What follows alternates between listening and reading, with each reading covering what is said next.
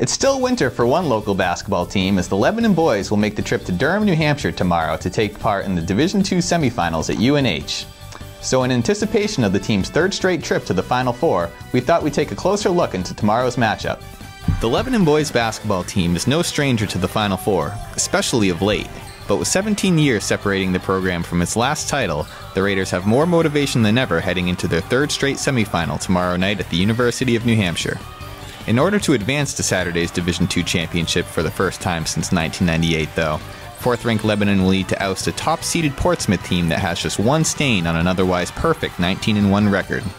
The Raiders earned their ticket to UNH behind a pair of impressive tournament wins, including a 22-point win over number 13 Oyster River in the first round, and a 13-point victory over 5th-ranked Merrimack Valley in the quarterfinals. Sophomore guard KJ Maddie has led the way with a combined 45 points in 2 tournament games, followed closely by classmate Ryan Milliken with 32. The Clippers, on the other hand, earned its trip to the Final Four by virtue of a 46-point win over number 16 Conn Val in the first round, and a 15-point victory over number 8 Hanover in the quarterfinals. Portsmouth is led by big man Cody Graham, who averaged just over 14 points per game over the regular season. I got a chance to speak with Austin Whaley after his team's win in the quarterfinals, and the junior told me he and his teammates are far from satisfied with solely getting to the Final Four. I've been to the Final Four every single year I've been here. I'm really grateful, but nobody remembers a team that makes it to the Final Four, so we got to make it the championship. I'm not satisfied.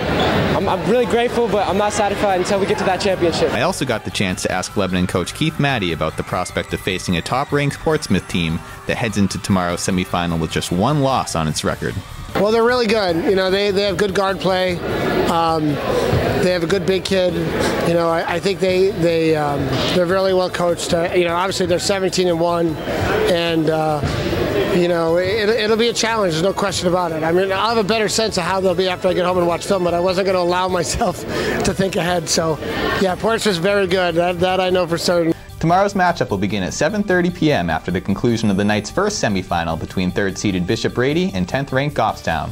Now, Laura, back to you.